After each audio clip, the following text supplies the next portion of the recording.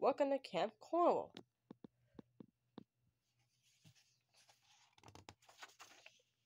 SpongeBob was super excited. His parents were dropping him off at Camp Coral, the greatest summer camp in the Seven Seas.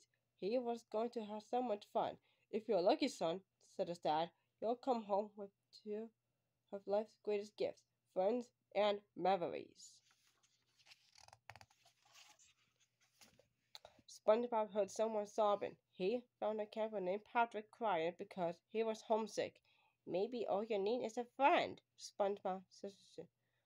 I don't have any friends, Patrick will. Well, you've got one now, SpongeBob said cheerfully. Really? Patrick said snuffling. Who is it? It's me, said SpongeBob. SpongeBob explained. I'll be a friend.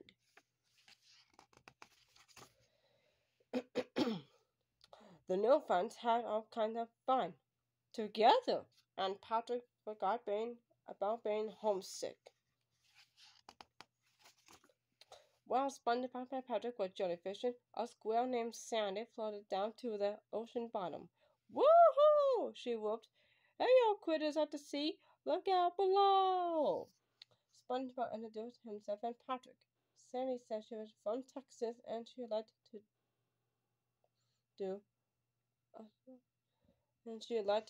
absorb things like underwater life and report back to her sixth grade classmates.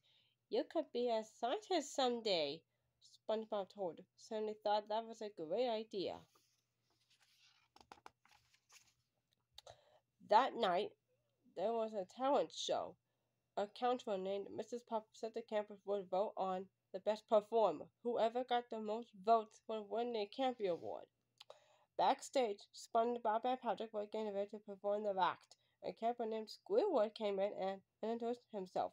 Squidward was sure his clarinet playing would win him the Campy Award. Mrs. Puff introduced Squidward. He walked on stage and started playing. He made strange, shrieking noises on his clarinet. Everyone was confused by the weird music. Some campers were even scared. Only SpongeBob and Patrick were Patrick clapped and cheered. Yay, Squidward! They said. Thank you, thank you. Squidward said Squidward, bowing, vote for me. SpongeBob and Patrick were up next. They sang a goofy song called A Waka Waka Maka Mia. It was about a pufferfish who wanted to be really big. Patrick interviewed SpongeBob until he was huge. Then SpongeBob shot around the room like a balloon was in air. He let it in another camper's mouth. The camper spit SpongeBob out. Ta-da! SpongeBob said, striking a pose. Squidward laughed. Ha! Terrible. That can't be a one as mine for sure. But to Squidward's dismay, SpongeBob and Patrick won the Campy Award. Everyone clapped excitedly. Squidward went off crying. SpongeBob and Patrick looked at each other, worried about their new friend. They found Squidward in his hut. Guess what, Squidward? Said SpongeBob. There was a big mistake. You won the Campy Award. I did? Squidward asked, thrilled. Yup, Patrick said, handing him the award. As Squidward had his prize, SpongeBob went at Patrick, who gave him a thumbs up. The next day, Mr. Krabs made delicious Krabby Patties, following his secret formula. You should open your own restaurant someday, SpongeBob told Mr. Krabs. You can make a lot of money. Money, said Mr. Krabs. He liked SpongeBob's idea. As SpongeBob walked away with his Krabby Patties, Plankton tried to send him food from his Chumobile. The tiny chef complained that everyone preferred the Krabby Patties. Why don't you ask Mr. Krabs for his secret formula? SpongeBob suggested. Good idea, said Plankton. I will. Plankton rushed to talk to Mr. Krabs. Splat! Thinking Plankton was a bug, Mr. Krabs swatted him with a frying pan. Jerk! Plankton growled. If it takes the rest of my life, I'll get you back for this.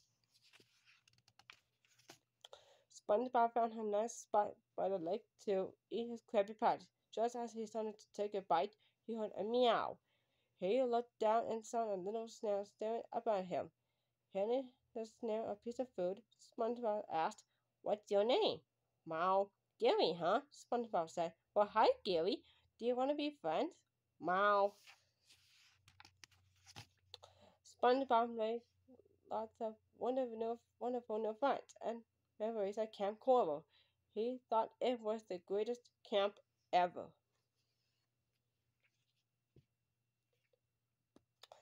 The end.